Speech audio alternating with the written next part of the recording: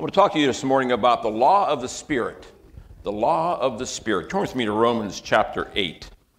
Romans chapter 8. This passage, Romans 8, 1 through 11, is what we're going to look at. And it speaks to three different groups of individuals. This passage has within it phraseology and instruction, so to speak, with three different groups of individuals. We'll read it first, then we'll go back and we'll unpack it for you.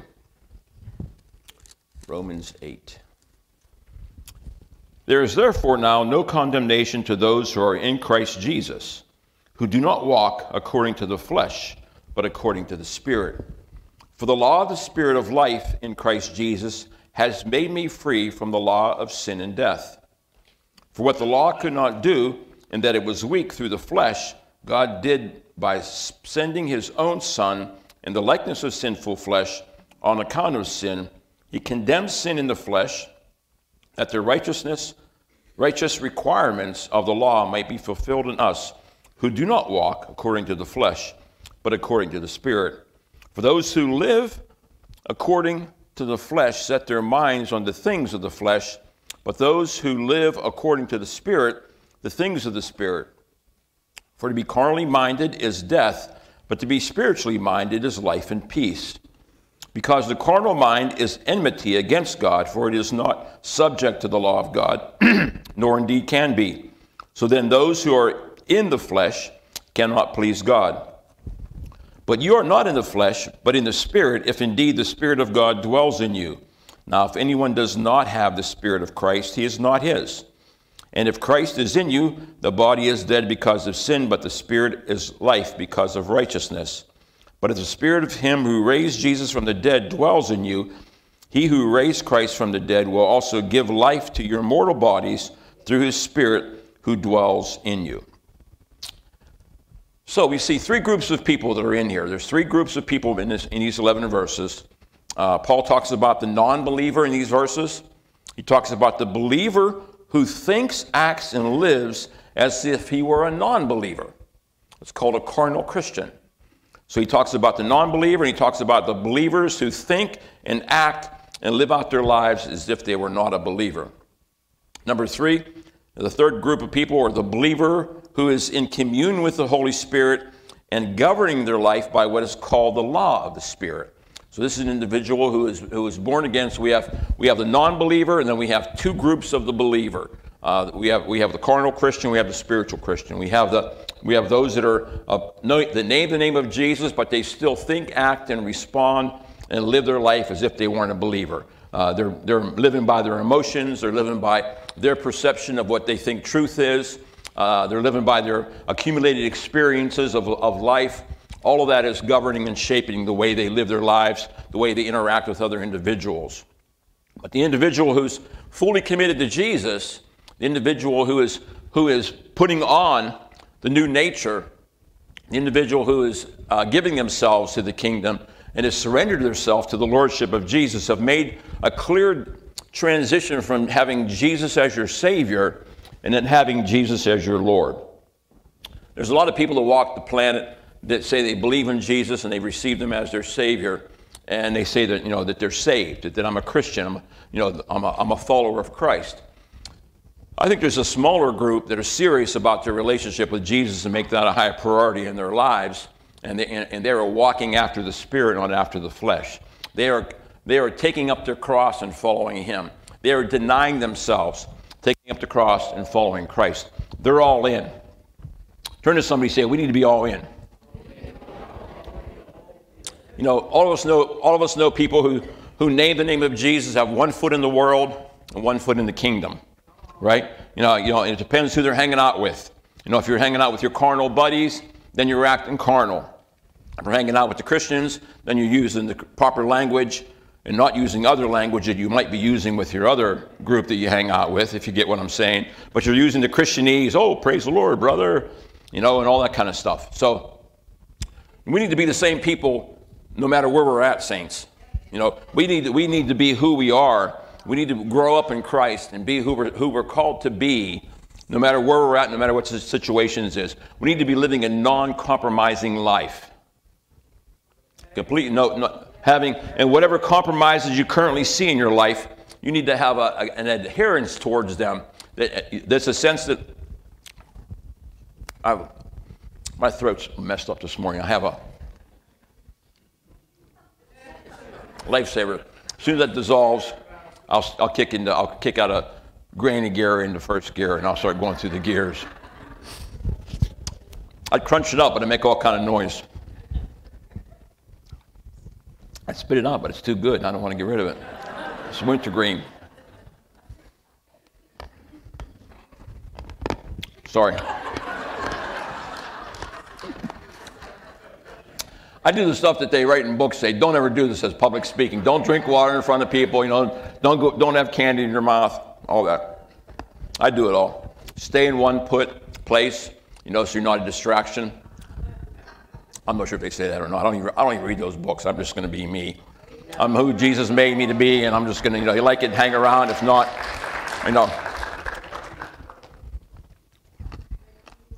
I'm a preacher, not a performer. So let's take a look at this. Let's take a look at these three groups of people. Let's take a look at the non-believer. Look at verses 7 and 8. Verses 7 and 8. Verse 7 says, because the carnal mind is enmity. That word enmity means an opposition. It's hostile. The carnal mind is hostile to the spiritual mind. The carnal mind is actually an opposition, hostility against God, as it says right here. For it is not subject to the law of God. See, someone who has a carnal state of mind is in a carnal state of being. A person who's not born again, who does not have the Spirit of God, they don't have the capacity to think kingdom thinking. They don't have the capacity to have the Holy Spirit govern their lives because they're void of the Spirit. If you didn't have $1 million, you don't have $1 million to give away. If I said, hey, no, how about spotting me $1 million till next week, I'll give it back to you. It's Pastor Rich, I don't have $1 million. Don't have it to give you. So if you don't have the Spirit, you can't expect. We can never expect carnal people who are not born again to live according to kingdom principles. If you have people, we all have people that aren't, probably have non-believers. Anybody have non-believers in your family, your extended family? Okay, so you can't hold them to the same standard you hold yourself to, because it's not possible for them to reach that, right? You didn't get to where you're at by your own efforts. If you did get to where you're at by your own efforts, then Christ, what's the purpose of the Spirit working in you and transforming you into the likeness of Jesus? You can't look like Jesus unless Jesus is in you to make you look like him. Okay? Because the carnal mind is a hostile in opposition against God, but is not subject to the law of God, nor indeed can be. So then those who are in the flesh, see the phrase in the flesh, cannot please God. So what it's talking about here is non-believers. It's talking about non-believers. Non-believers live their lives in opposition to the kingdom. Now, there's lots of non-believers that are moral, nice people, loving people, self-sacrifice, do those kinds of things. But their mind and their spirit is not in a place where it's in harmony with the kingdom principles. It's not in harmony with God. For one thing I can tell you for sure is, our mind is the number one thing that we have to bring into submission to the lordship of Jesus. As the mind goes, so goes you. That's really what it is. It's the governor of our lives governs our lives. So you see, he's talking about non-believers who are, look at the phrase again, in the flesh. Okay? Now, that means if you're in the flesh, that means the Holy Spirit's not in you, in Bible terms. Sometimes we'll say that we'll use the term, the person's in the flesh, to a believer who's acting carnally. A better phrase would be they're acting in the flesh, because they're not positioned in the flesh. If you're in the flesh, then you're positioned out of the kingdom. Okay, if you're in the Spirit, that means the Spirit's in you. That's why you're in the Spirit, is because He is in you. Okay, so then we see the believer. So we see the non-believer here. Okay.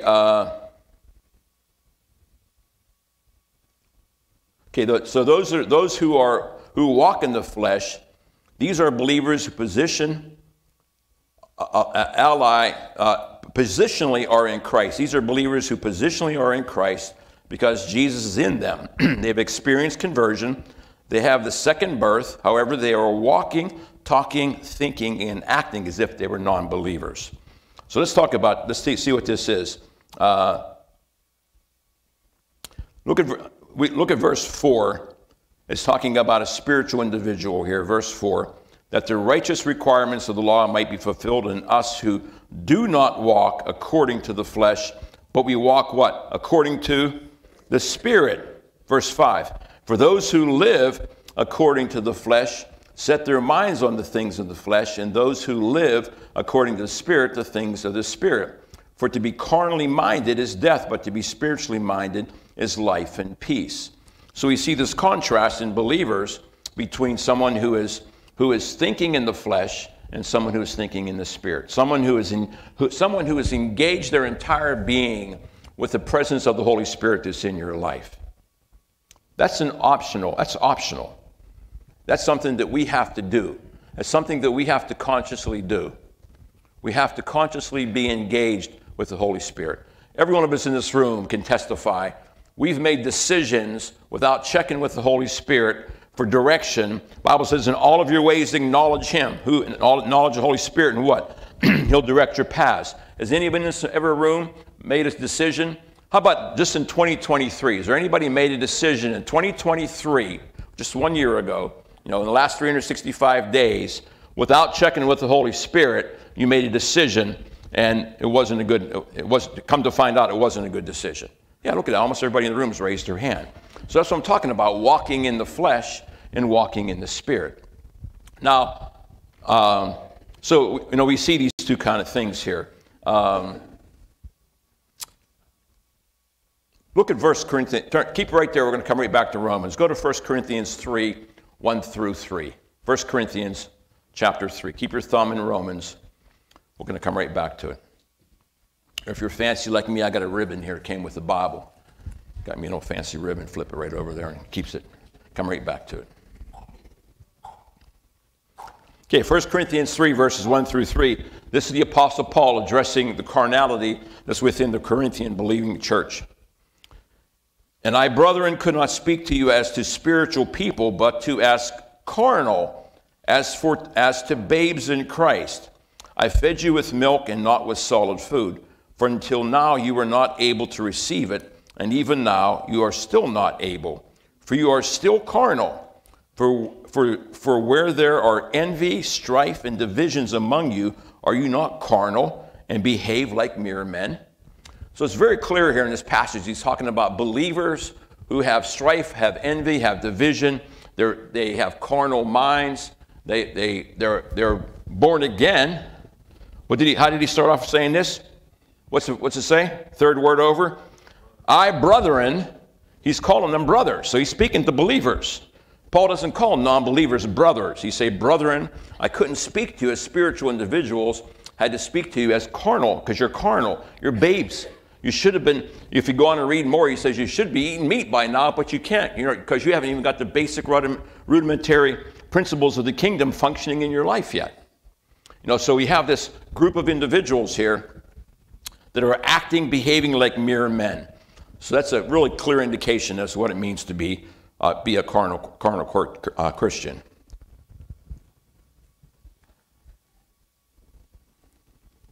Okay, usually when you have carnal Christians, they'll fall into one of two categories.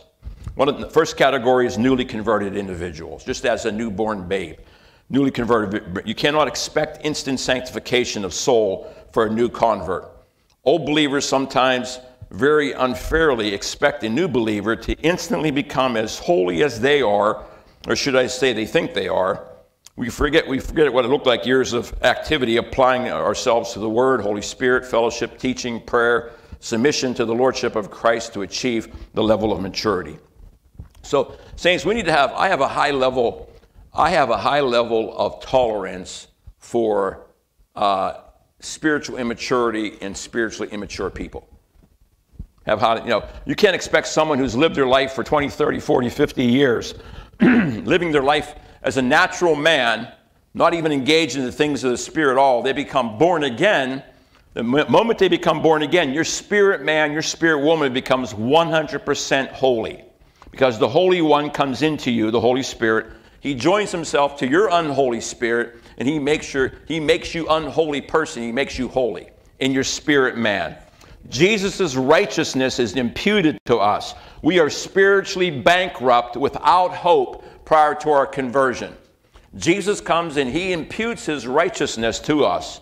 He imputes his justification becomes a part of us, and we become, our spirit is joined with his spirit. We become the adopted sons and daughters of God. Now that's your spirit man. Now the problem is your soul man is a mess, because for 20, 30, 40, 50 years, you've been doing what you want to do when you want to do it. You've been living by your emotions. You've been living by your feelings. You've been living by the lusts of the flesh and the pride of life, these kinds of things. And it's going to take some work for your mind that's corrupted, all screwed up, to become transformed.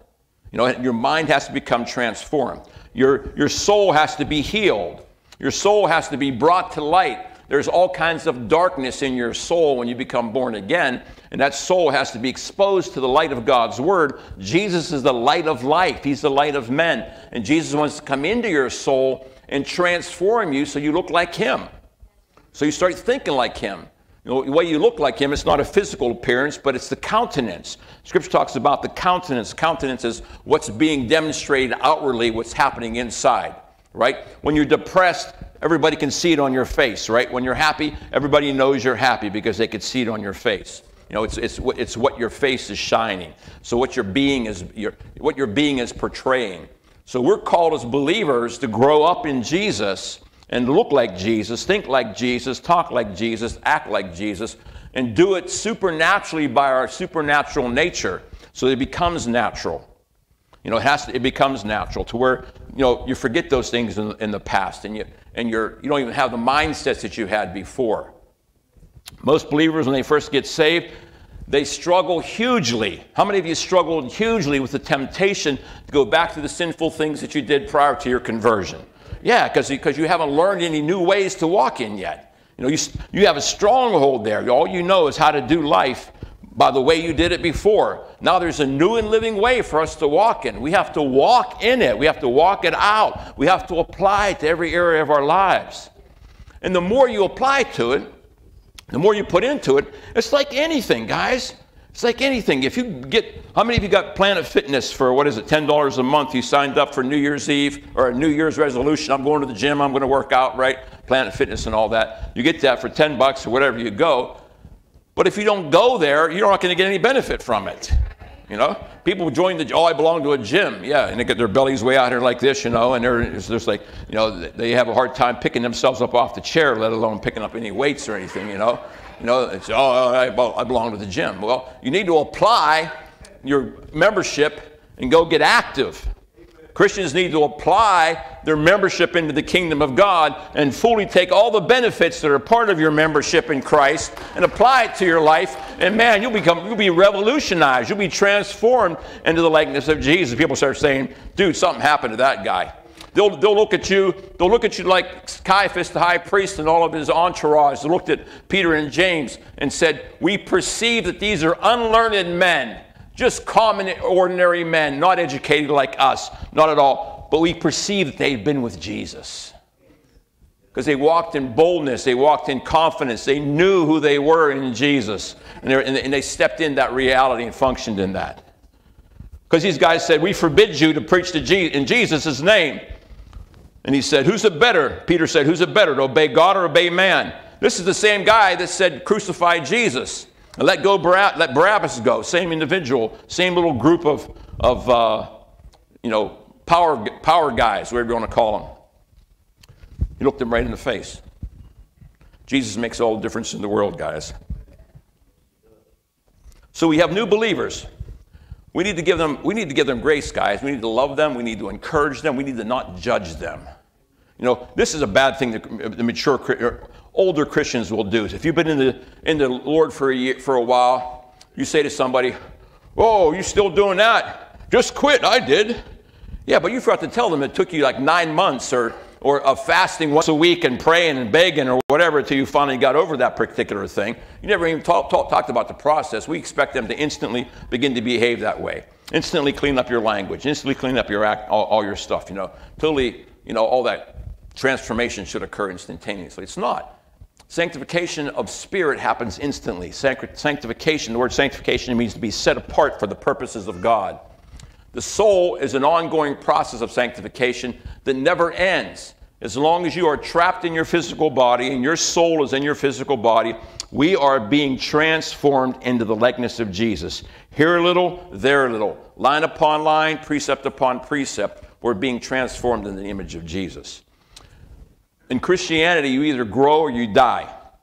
There's no cruise control. There's no, I got my fire insurance paid, my name's in the Lamb's Book of Life, got my will and last testament written up, and I'm just waiting for Jesus to come back or waiting to check out. That's not the case at all. You need to be growing. The Bible says, Jesus said, when I return, will I find faith? When I return to the earth, will I find faith? And faith isn't just a belief system. Faith is a lifestyle. Faith without works is dead. You got to have the works to prove that you have faith. The Apostle Paul says, you have faith, I don't see any works. Look at my works and you'll know I have faith by the works that I do. By this shall all men know that you're truly my disciples. How? That you have love one for another. So if you're not functioning in love, if you're not manifesting love out of your life, then it's questionable what's going on here. Is he really in you? Are you really in him? He's in you if you're born again, but are you in him?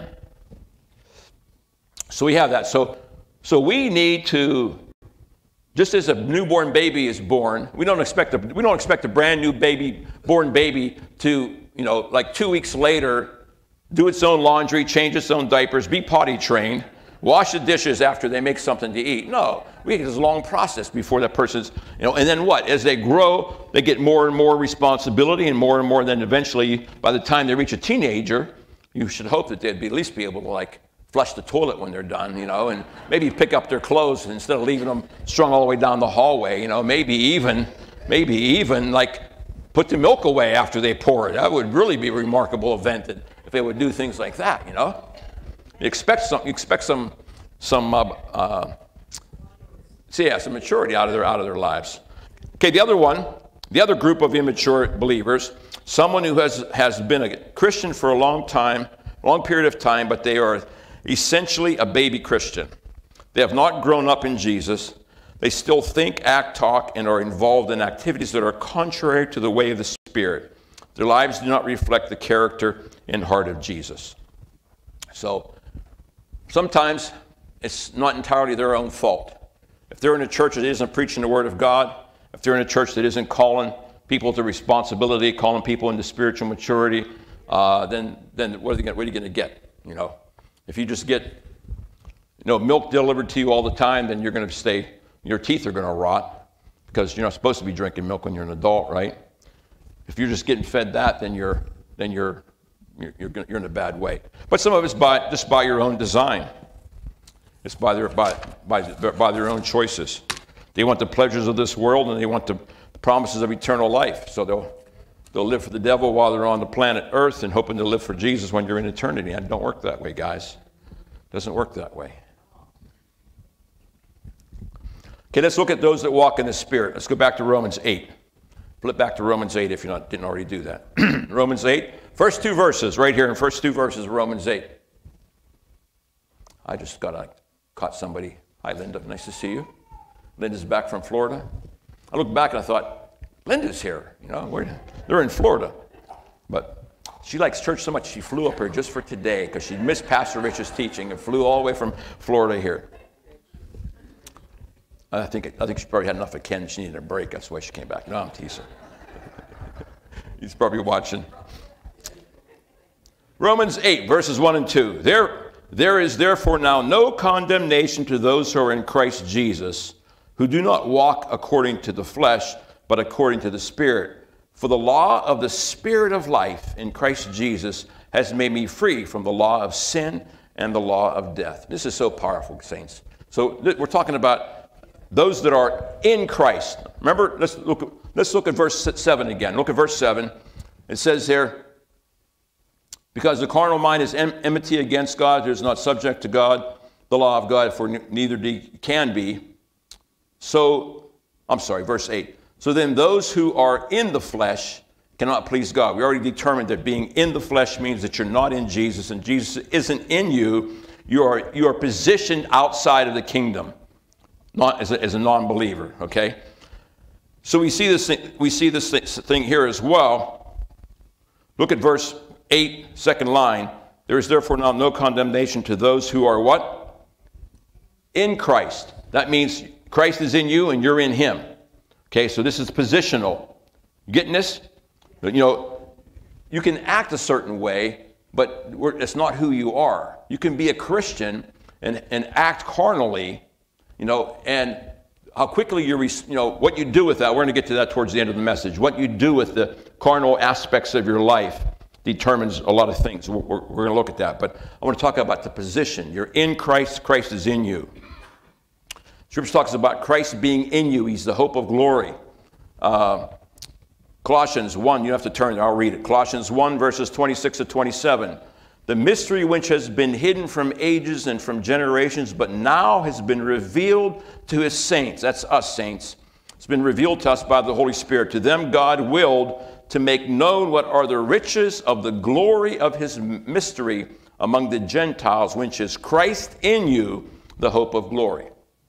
So, you know, being born again, Christ is in you. If you're born again. If you're not born again, then you're in the flesh, you're not in Christ.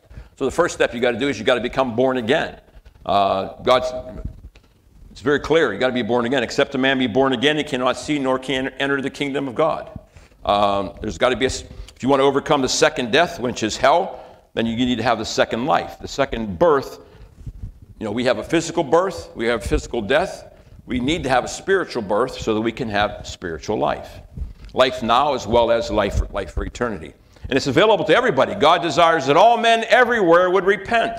That's his desire. God takes no pleasure in the death of the wicked. You know, God is no respecter of person. He'll take you. Jesus said, if you come to me, I will not turn you away. There's nothing you can do that will cause Jesus to reject you. The only thing you can do is walk away from him or reject him.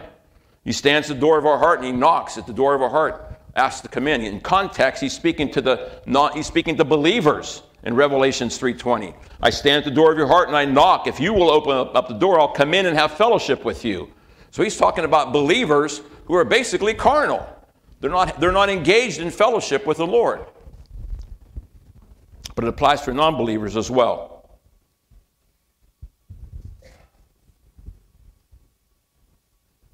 There's two principles we can see here in these first two verses. There is a law of the Spirit. I want to talk about that here just in a second. But the other part is in the very, very beginning. It says, there is therefore now no condemnation to those that are in Christ.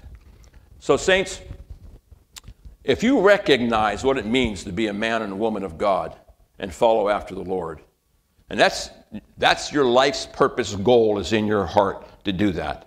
That everything that you live and move and have your existence in him.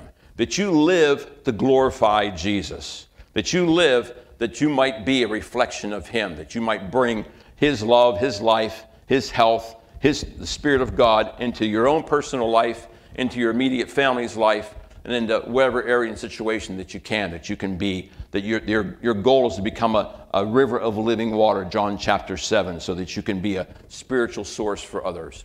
If that's what you're about, if that's in your heart, then there's no condemnation to you. For when you fail, when you come up short, there's no condemnation to those that are in Christ Jesus. But now if you're a carnal individual, and you're living for yourself, you're not living for others, and you're born again, you know Jesus as your Savior, but you're still only concerned about yourself, and the three most important people in your life is me, myself, and I, you know, that's your three most important people in your lives, in your life, then there's going to be condemnation. There's going to be, there's just a judgment by your own actions, you know. You're violating your conscience. You're grieving the Holy Spirit. The Bible says that we can grieve the Holy Spirit. No, we need to be conscious that we don't violate our conscience to the part that we don't even have a sense of it any longer. People become pathological liars. They're not born pathological liars. They become pathological liars because they've lied so much that their conscience has been seared with a hot iron, and they no longer feel holy. And they no longer feel just the human spirit consciousness, that Holy Spirit. There's a universal morality that is like programmed into the human being. There's missionaries that have gone, not anymore because most all the remote areas, there's still some remote areas, but most all the remote areas of the world have been reached in some way or another with the gospel. But there's been missionaries years ago that have gone in the middle of the Amazon jungle and found this whole tribe of people that were living their lives like you think they were Christians. They have monogamous relationships. No one ever murdered anybody. There wasn't any thievery going on. There was like this peace and harmony that was there. They worshipped usually their ancestors or something like that. No one ever impacted them for the kingdom. They weren't reached by Jesus, but they were living a very moral lifestyle that, in all intents and purposes, looked like it was a Christian lifestyle. Why is that? There's a universal principle that is, Ecclesiastes 3:16 says that eternity is written in our hearts. We're spiritual beings, guys, having a temporary physical existence. If our spirit being is eternal and our physical being is only temporal, don't you think we ought to put some attention to the spirit part? I mean, a whole lot more. That's going to last forever. That's going to last forever. This is just temporary down here. Yeah, take vitamins, eat right, exercise, do all that stuff. Take care of your vessel so that it can serve you well. Hopefully, not so that you can just be carnal with your vessel, but that you can serve the Lord a long time with your vessel.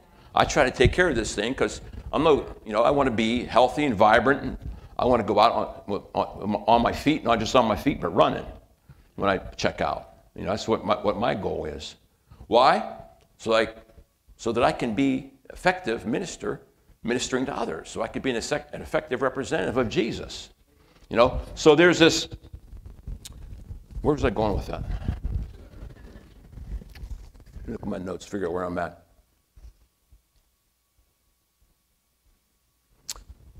Yeah, condemnation part. We all fail.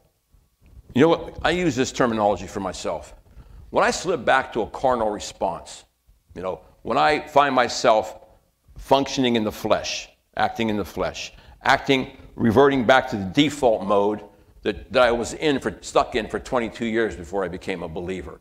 When I find that happening, I very quickly want to get out of that situation because it is not good for anybody. It's not good for me. It's not good for Kathy. It's not good for anybody in any way, what shape or form.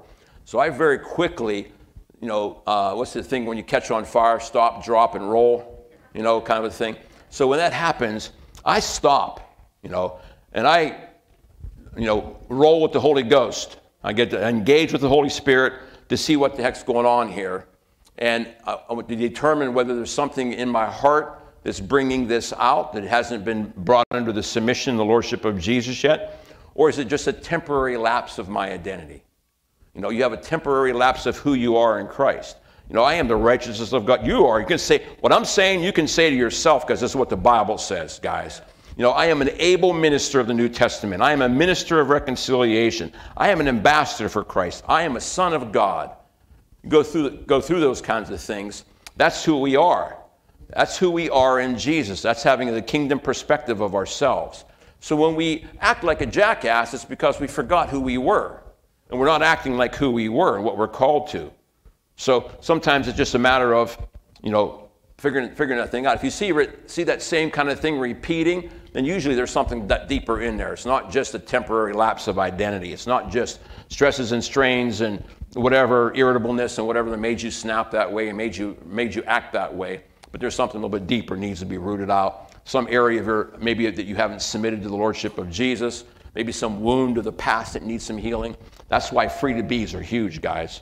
We talked about Free to Be's. It's a ministry we have here at the church where we can help root out some of those things that are strongholds in your soul and some wounds from the past. This brochure is on the table. You'll call Kathy, and Kathy will organize and set that up for you. It's very powerful. How many of you have had a free to be and found it worth doing? Quite a few. Yeah, it's quite a few. So just a little plug there for the Free to Be ministry. You're welcome. It's well worth doing. That's why I put it in the devotional, in our 21-day devotional. I said we're fasting and praying. Why not schedule a Free to Be? Only one person in the congregation took us up on that.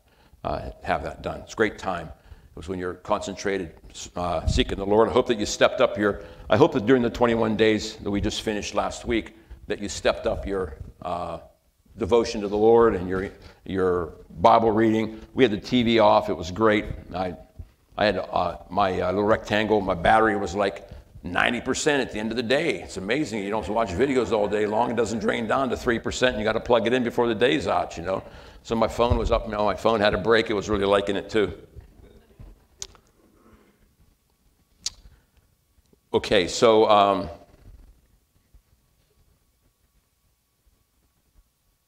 about this, guys?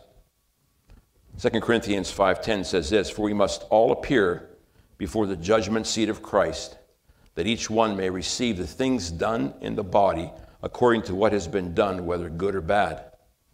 Therefore we make it our aim, whether present or absent, to be well-pleasing to him." There isn't anything that you can do that will change God's love for you. You could go on a flesh binge, you could go on some kind of a carnal rampage, and God's love for you has not changed. Whether or not you are well-pleasing in the Lord's sight is conditional. How many of you love your kids unconditionally? How many of you, there's been times when your kids were not well-pleasing? Did it change your love for them? No, you still love them. Yeah. And sometimes your heart even hurt because you know the choices they're making are taking them down the wrong path. The choices they're doing is hurting themselves, and you know there's a better way. So your love even increases more because they're choosing the wide path and the wide gate, and so love is even increased, but they're not well pleasing, What we're supposed to be living our lives for, so that when we leave this planet and we stand before the judgment seat, that we're going to hear this: "Well done, good and faithful servant." Well done, which means what? You pleased him with your life. I want to please him with my life. So there's choices that we make. There's things that we do that is whether or not they're going to end up being well-pleasing. It isn't going to affect your salvation, but it's going to affect your standing with the Lord in the sense of whether or not you're a faithful servant or not.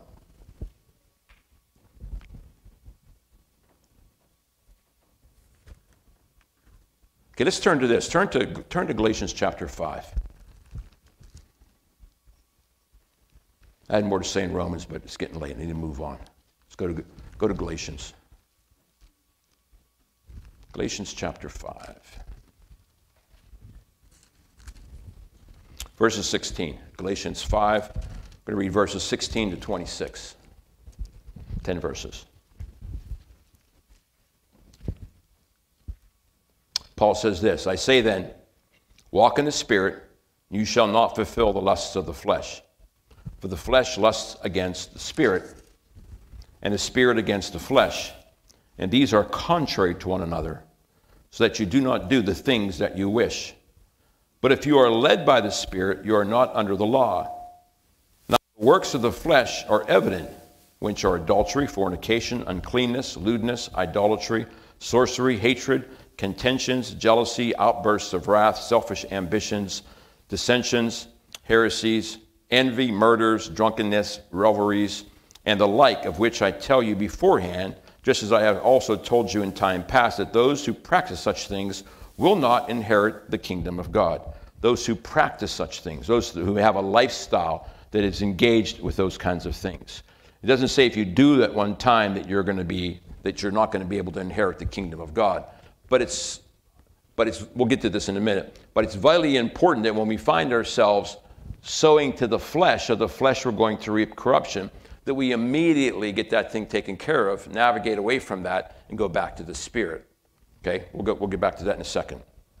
Verse 22, "But the fruit of the Spirit is love, joy, peace, long-suffering, kindness, goodness, faithfulness, gentleness, self-control. Against such there is no law. And those who are Christ's have crucified the flesh with its passions and desires. If you live in the Spirit, let us also walk in the Spirit. Let us not become conceited, provoking one another, envying one another. So we see this. We see these two things. We have the fruit of the flesh. We listed them. We have the fruit of the Spirit. Now, what's interesting is both of these things manifest themselves from two different natures. The first ones manifest themselves from the nature of our human nature. We were born with sin. We have a natural propensity to want to do what's wrong. It's what's within us. Don't believe me? Look at a 2-year-old. I mean, you have to deal with a 2-year-old, a 3-year-old. They want their way when they want it. They'll bite, they'll kick, they'll scratch, they'll scream, they'll drag their feet. They won't do what you want them to do. You tell them some simple thing not to do, and they're going to do what? They're going to exercise their rebellious spirit. It's pretty clear. That person, infants don't get born again at age 2 or 3, but I mean, that's what needs to happen to correct that. It's interesting, psychologists say that the personality of a child is established by the age of 3. By the age of 3, however that child responds and interacts. So if you have a mean bully kind of a child, and they're still that way when they're 3 years old, they're going to end up being a mean bully child all pretty much throughout the rest of their life. They're going to have to deal with that unless they get born again and get that thing redeemed and get it under the blood of Jesus and all that.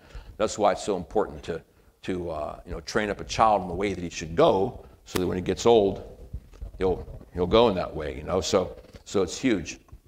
So you have the carnal nature. Those things come from the carnal nature. Then you have those things that come from the spirit nature, the fruit of the Spirit. The fruit of the Spirit is not something that you can manufacture. The works of the flesh is something that just generates itself from your ungenerated being, from your unredeemed part of yourselves. Okay, some of it's willful. About Romans chapter 8, further down, the Apostle Paul says, the things that I want to do, those things I can't find myself doing, the good things. The things that I don't want to do, those are the things I find myself continuously doing them. Who's going to deliver me from this body of sin and death? Next verse, he says, I thank God that Christ Jesus has, present tense, delivered me. So Paul was talking about his nature prior to his conversion and in his lordship to Christ.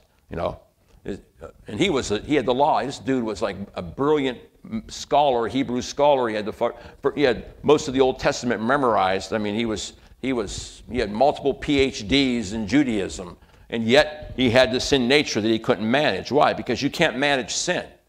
You go to secular psychologists and secular counselors, secular whatever. They try to teach you principles on how to manage your life, how to control it. You need to get a new nature. I don't want to manage my old nature. I want a new nature. I thank God that Jesus gave me a new nature when I got born again. It's a new and living way. Forgetting those things that are behind, I'm pressing forward to the mark of the high calling of Christ Jesus. That's what is there. You want to become a new person? Don't try to manage your put it to death. Put your old nature to death and allow your new nature to be dominant in your life. So we see this. So here's a couple other verses. Ephesians 4:24 says, put on the new man. Put on the new man. That's an action. They're telling you to do something. Put on the new man. Put it on you.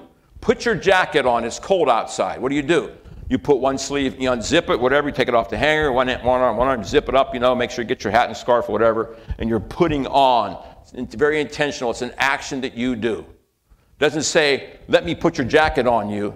Let me put the new nature on you. Jesus doesn't say that. He says, put on the new man, which after God is created according to God in true righteousness and holiness.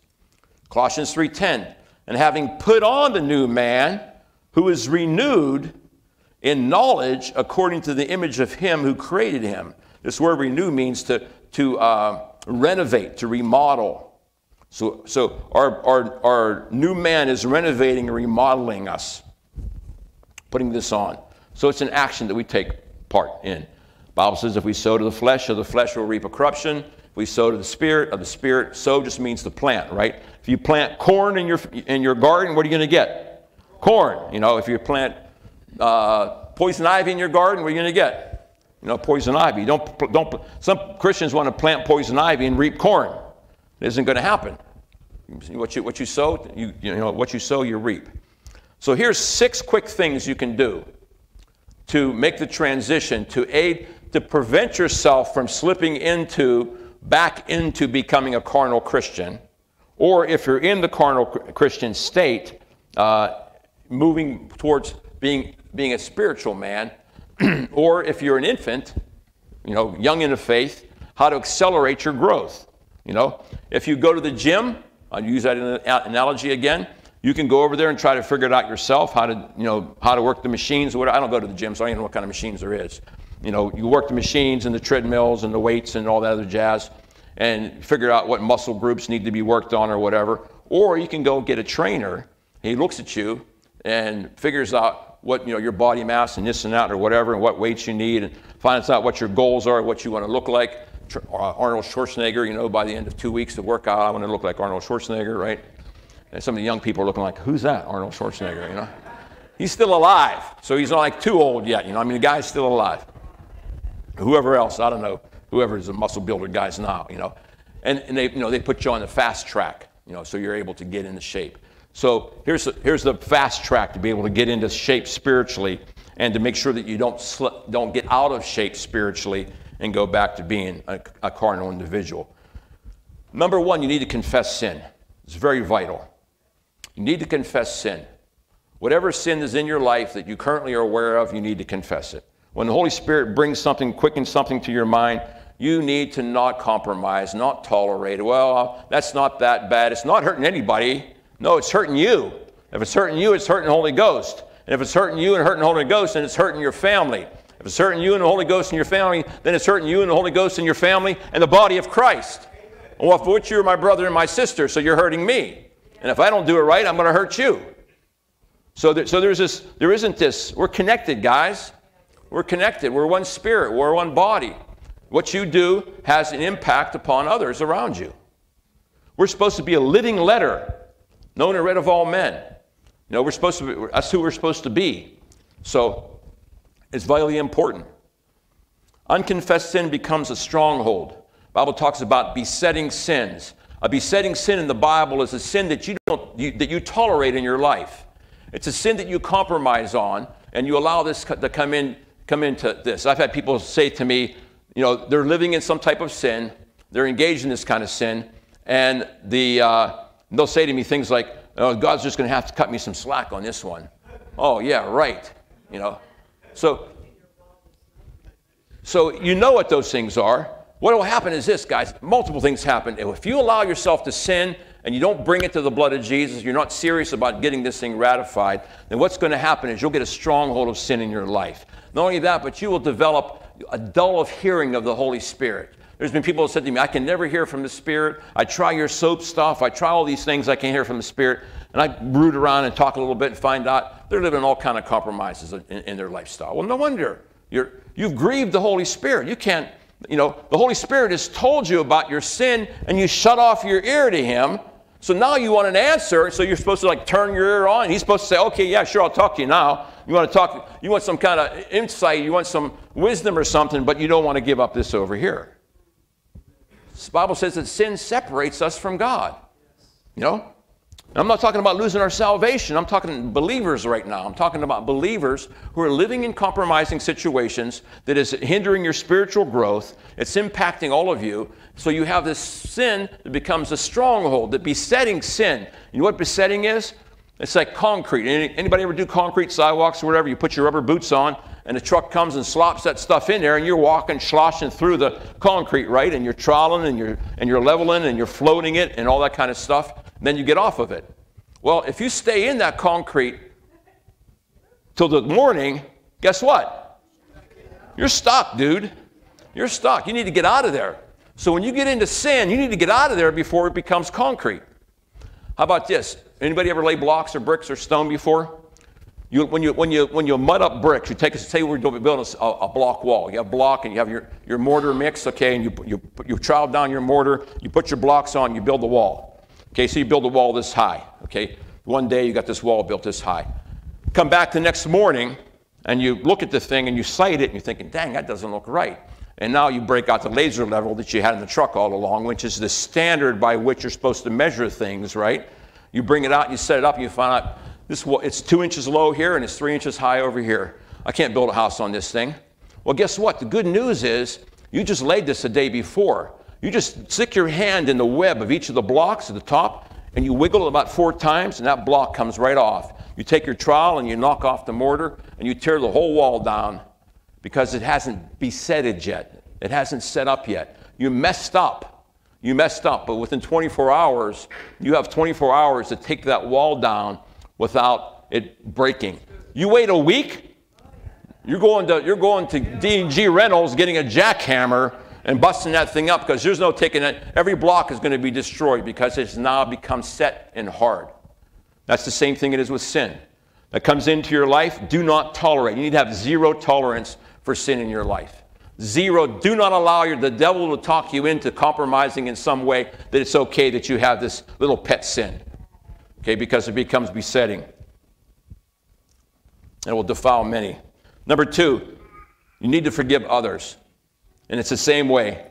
Don't let 24 hours. The Bible says, be angry and sin not. Do not let the sun go down on your wrath. Why? Because the longer you wait when there's unforgiveness, the stronger it becomes in your life. The more you mull it over, and now you need a jackhammer to get that thing down. Unforgiveness leads to bitterness. Bitterness leads to defilement. Bitterness leads to judgment, leads to self-justification and self-righteousness. If you hold unforgiveness in your heart, you'll develop a self-righteous attitude. That person owes me. They hurt me. They owe me this. So I am righteous, they are unrighteous. Before you know it, that self-righteousness spills into every relationship that you have. No one can do anything right. No one can be like me. It's my way or the highway. So a self-righteous attitude. The Bible says that when we trust in our own self-righteousness, that we make the righteousness of Christ to have no effect. So we can cancel the righteousness of Jesus. I'm telling you what, there's going to be more people in hell at the end of the age for self-righteousness than there is for people that were bound in some kind of sin they couldn't get out of.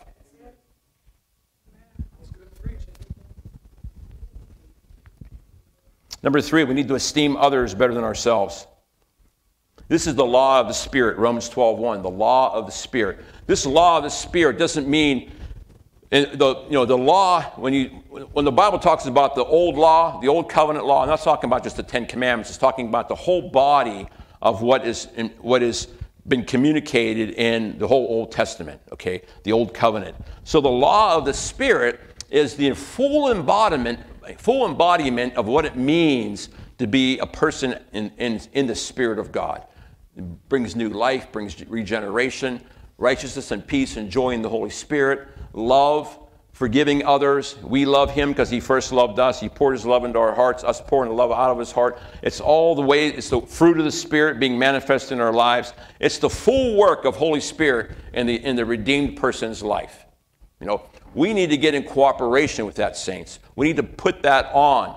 It's a choice that we have to make every single day, every situation, every circumstance. We're faced with a circumstance. We can either react in the flesh, or we can choose to do what? Respond in the Spirit.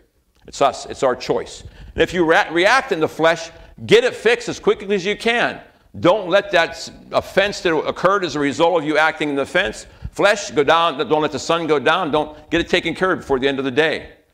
I think it's Acts 24. The Apostle Paul said, I exercise myself daily to have a consciousness, mental state, consciousness which is void of offense towards God and towards man.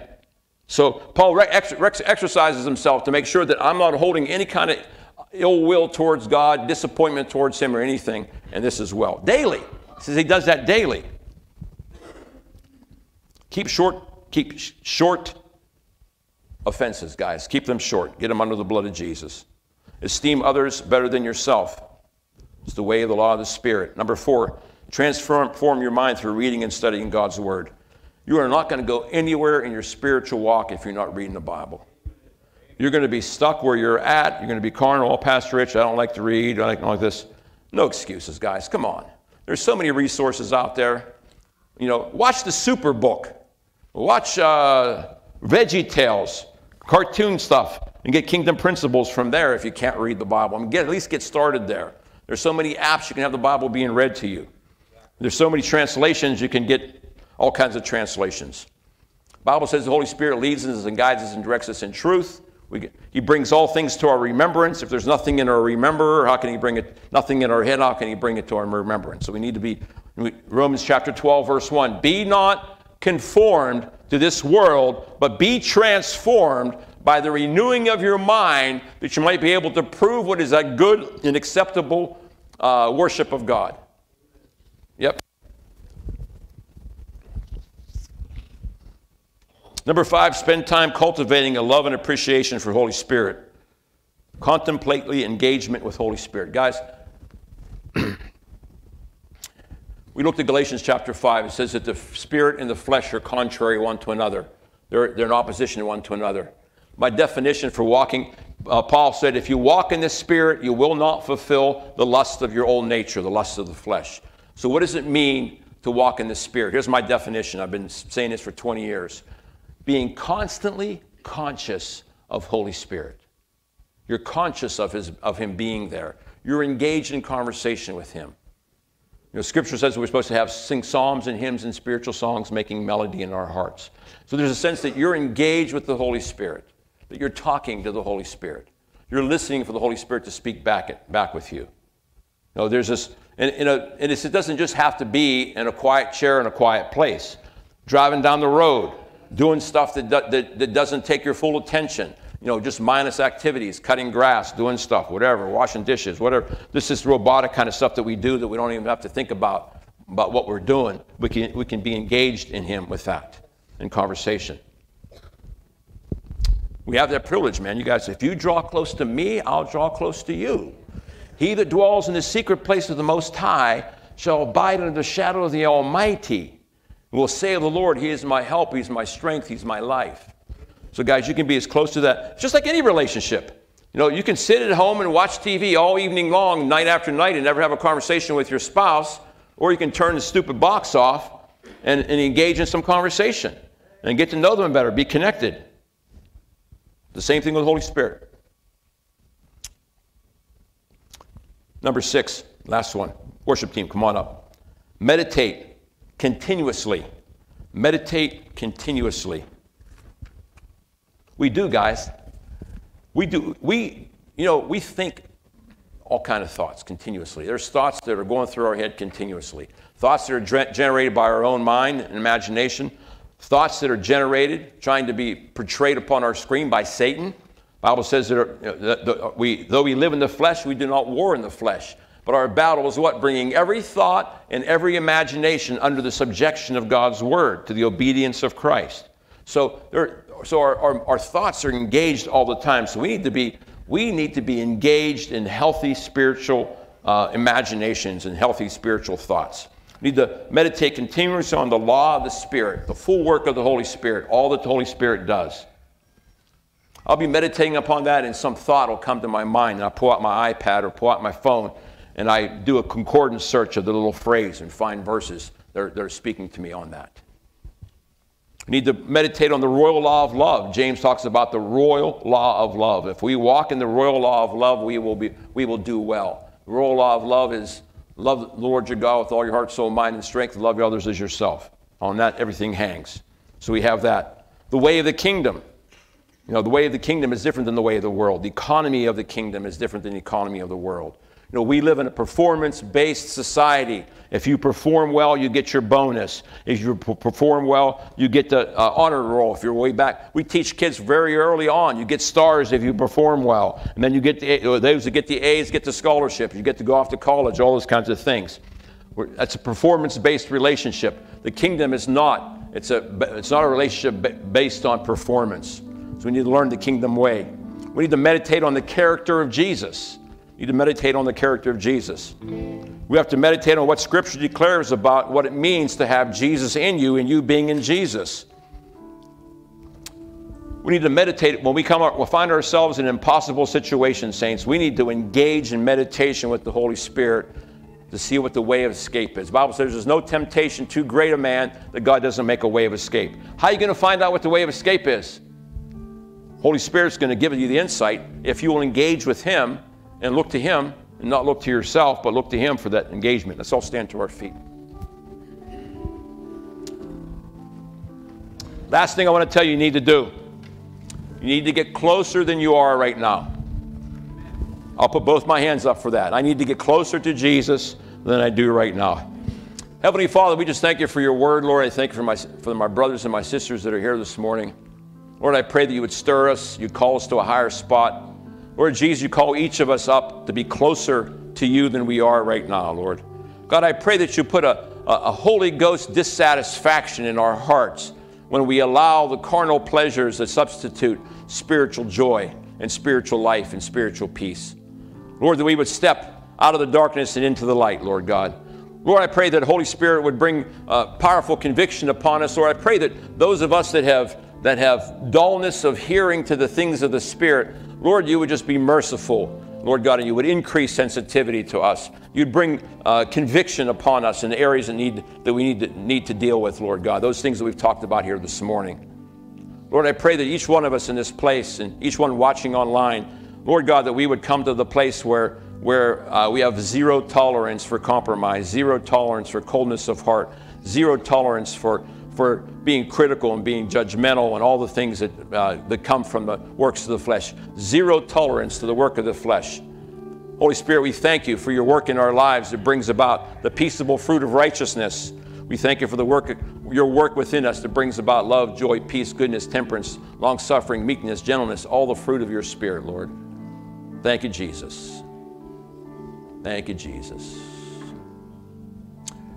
Pray with me, saints. Heavenly Father, I want more of you and less of me. Lord Jesus, thank you for my identity in you. Lord Jesus, by the power of the Holy Spirit, help me to see myself the way you see me, that I might begin to walk out that new identity that I have in you. Holy Spirit, I want to be closer to you today than I've ever been before. I want to draw close to you. I want to hear your voice. I want to sense your leading. I want to honor you. Holy Spirit, thank you for your relentless pursuit of me and desire for intimacy. Thank you, Jesus. Thank you, Jesus. Glory to your name, Lord God. Father God, we just thank you for your goodness and your grace and your mercy. Lord, I thank you that it's the work that you've begun. Jesus, I thank you that the work that you've begun in our lives, that you will bring it to completion, Lord.